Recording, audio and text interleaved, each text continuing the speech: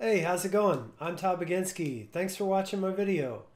In this video, I'm going to show you how to use the XRM Toolkit to connect to CDS or Common Data Service data inside of Microsoft Office 365.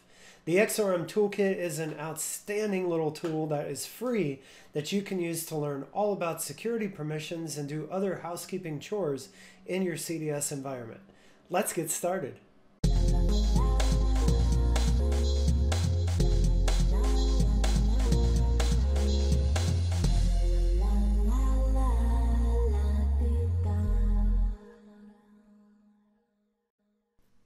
The first thing that you're going to do is open up the XRM Toolbox. So here you can see I've done that, and this is what it looks like when you first open up the XRM Toolbox.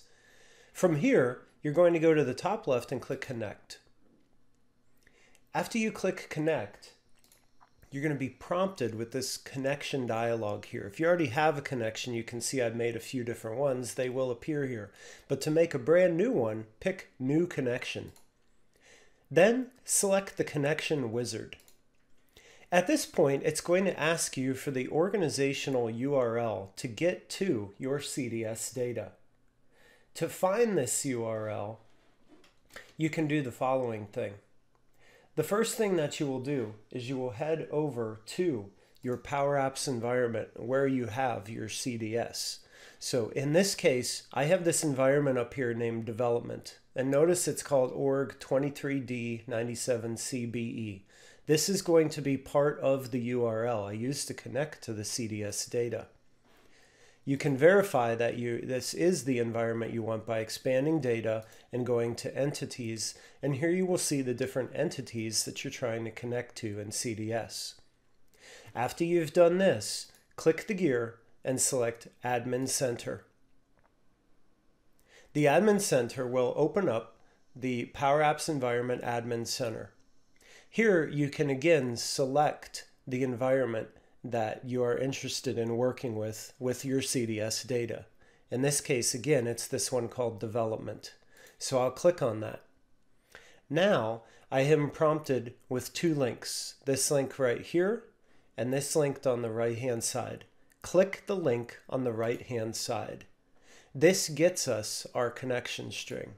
Everything up to the end of .com right here is what I actually want to copy and put into my XRM toolkit for my connection string. So I'll copy that value. I don't need the browser anymore, so I'll minimize it. Now I come back here and paste that value in. Next thing I do is click Next. Then I will provide my username and password that I need to authenticate to that CDS database. So there's my username, and now I will paste in my password. And then I can also say, click here, Save Password as Encrypted String and Connections File. It won't ask me again that way. So I'll click Next. Now it's going to try to connect there, and my connection has been validated. So what I'm going to do is now give it a name so I can recognize it inside of the XRM Toolbox. I like to name mine with the name of my tenant and then CDS, that stands for CDS, and then I put in the actual identifier that represents that particular instance and environment.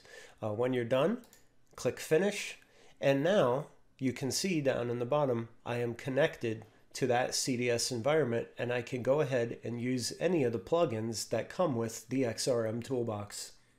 That concludes this short video on how to connect to Common Data Service or CDS data from the XRM Toolbox. Hey, thanks again for watching the video. I hope it came in helpful for you. Now you know what to do. Go subscribe to the channel. Share the video with somebody else. I'm sure it'll help them out. If you'd like to work together sometime, hit me up at canvas.com. I work with folks all the time that I meet on these YouTube videos. And finally, if you'd like to see more Power Apps video, check them out down in the middle. I'll see you next time.